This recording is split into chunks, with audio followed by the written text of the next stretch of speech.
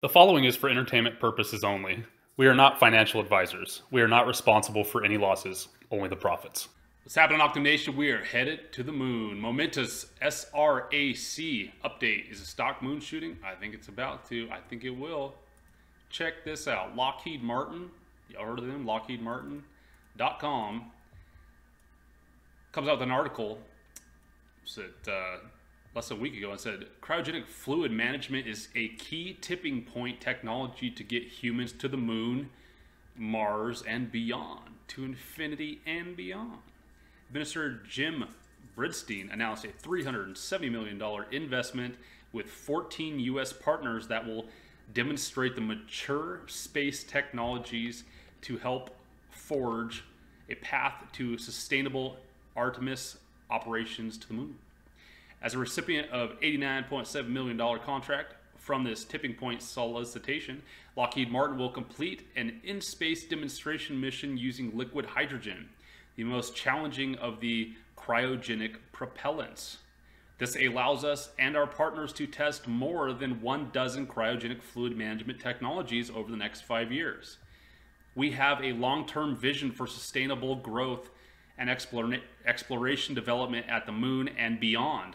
And we're excited to accelerate our efforts with the new NASA partnership, said Joe Landon, Lockheed Martin Vice President of Advanced Programs Development for Commercial Civil Space. We're also thrilled to work with several innovative commercial partners on this mission.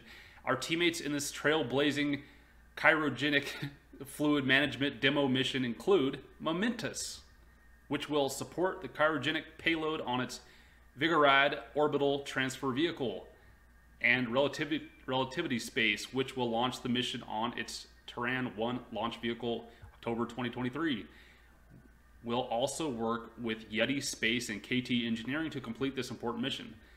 Understanding the cryogenic fuel management, by developing cryogenic hydrogen technologies, we'll be paving the future for sustainable lunar economy. Yes, cryogenic fluid management is foundational technology capable of enabling whole new class of space missions, such as advanced propulsion for human missions to Mars and beyond, sustainable exploration with existing assets like water, oxygen, propellant from local deep sources, resource use, and operations to support our national security missions. Interested in learning more? So this is really cool. So Lockheed Martin gets a contract, and who do they call? Momentus. First one they mentioned. You know, they're talking about the propulsion, and that was the big deal. What sold me on Momentus is the fact that they can use propulsion, or do propulsion, move around with just water that they mine from asteroids, which is crazy. I guess they need one of those solar panel things that can pull water out of the atmosphere. I wonder if you can pull water out of the atmosphere in space too. Any physics gurus out there might know that. I bet you can. If you could do it on Earth, I bet you could do it there. Just might need a little bit heavier of a mechanism. Here's another article. Space travel company Momentus catches Adams Jonas eye ahead of public listing. This is on Seeking Alpha. So to review, space travel company Momentus is to come public via a merger in early 2021 with Space SPAC Stable Road acquisition. As part of this company's space disruptor series, Morgan Stanley's Adam Jonas takes a look. He noted the company has a rideshare relationship with SpaceX. That's a good way to put it. An Uber relationship with SpaceX.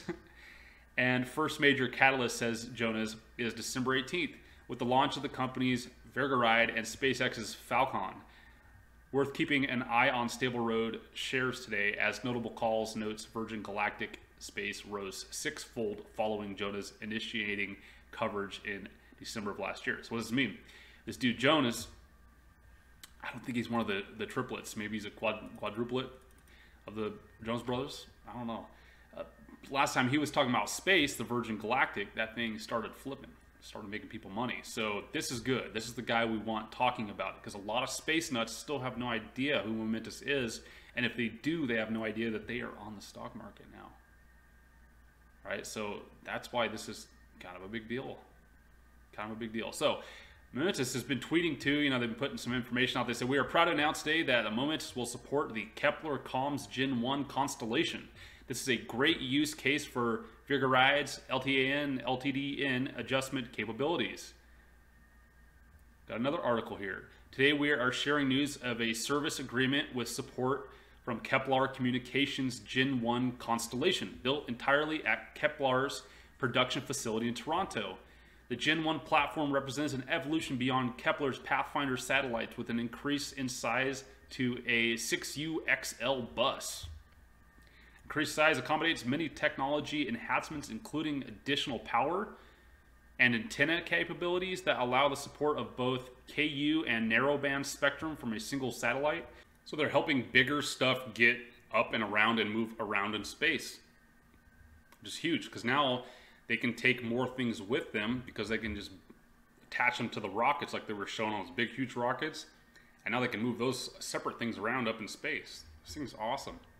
Momentus rideshare service for 2021 for Kepler will include launch provisions and delivery to a desired orbital altitude while maintaining the SSO inclination using Momentus Vigoride transfer vehicle. The Gen 1 platform supports both Kepler's global data service, a wideband high-capacity data service, and Everywhere Low T, a narrow band solution for the Internet of Things applications. It's crazy. So it's fully all connected to help spread satellite, everything for communications and IoT satellites. Local time and ascending descending node is important in terms of offering fleet coverage diversity so that the satellite's operator can offer data and analytics over a variety of times. Once in orbit, Momentus Vigoride transfers vehicles can change the LTAN of a spacecraft deployed by using precision, a change in the orientation of the rotational axis of the rotating body. So it can grab a spacecraft and say, go that way. Kepler will be a prominent customer for Momentus LTAN shift service as they build out their collection. Momentus is proud to be supporting Kepler Communications and indirectly the Space Team Flight Laboratory in Toronto, where over 20 years of flight heritage have gone towards developing the new generation of satellites that will deliver a dramatic improvement on global data service. So this is about like data, right? I don't know, this is like satellite phones or satellite internet? Not sure. Satellites do all sorts of stuff. But regardless, this is crazy. You know, I mean, this is just another partner they're partnering with. So we got a Lockheed Martin partnership, and now we've also got this Kepler one outside of Canada. So now I also got the Canada in there. This is huge. You know, I think that they're going to continue getting more and more of these contracts. Dude, once that Tesla thing gets closer on December 18th and the Tesla boys start hearing about this, I think it'd be really cool. I think it'd be really cool. How's it going? How's it going on the stock? Well, we topped out about $11, and now it's just been kind of just decaying a little bit. Right now it's sitting about 1050. I think the warrants have been a little bit jumpy though. They've been going up. Yeah, see the warrants got all the way up to 1075 today. Actually, all-time highs today, 1075. Ended the day at 251. They actually bottomed at 242, but they caught. So we got a little flag here, and they caught and started riding back up. And that's definitely all-time highs. Where are we sitting? It looks like we're sitting in a bull trend. Did we pass? We didn't completely fill this gap, and then we've got another gap here that we could end up filling at some point down to 2. But I think I got into this one just to write it, just in case it heads to the moon. And so, you know, maybe the Tesla boys start finding out about it on a Tesla forum or something, and then just 5X's, you know, I don't know, could. I don't see why not. One of the coolest space stocks out there right now that no one knows about still. So what do you guys think? Are you already in this one? Or are you planning on getting in now maybe, or just later going to wait till X amount of time, or maybe till it gets closer to the Tesla thing and it's already FOMO time? I don't know. What do you think? Maybe the commons could be slightly, you know, well, yeah, they're definitely safer right now because they're sitting by the floor, but, you know, because this thing did launch around like 50 cents-ish. Because of the sector they're going after, there's no love at first, but regardless, what do y'all think? If y'all haven't subscribed, please do it. It definitely helps out the channel. If you haven't joined our Patreon, please do it. We definitely help you out by helping us out. We slide you deals, you know, random charts before we even do videos and let you know what videos are about. A lot of times there's something important going on. I'll let y'all know first. If you wouldn't mind sharing this video with your friends, it definitely helps out. Please give us a thumbs up. It also helps out the channel. Y'all take care. Did you know that we give away free silver? Simply leave a comment on the video, and as long as you're in the continental United States, you can be automatically entered to win. Please friend us on Twitter and StockTwits.